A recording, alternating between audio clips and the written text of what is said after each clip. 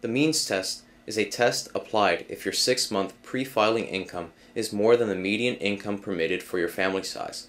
The median income varies depending on which state and jurisdiction the debtor resides in and is determined by tables issued by the Internal Revenue Service.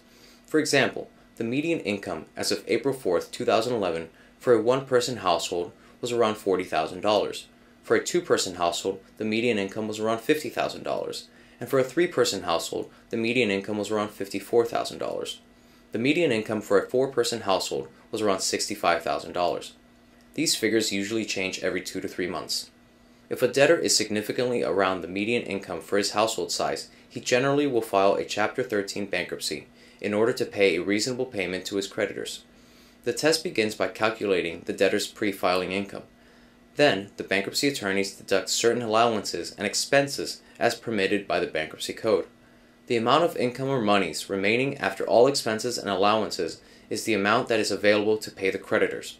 The debtor then pays this amount through a Chapter 13 bankruptcy plan over the course of 36 to 60 months.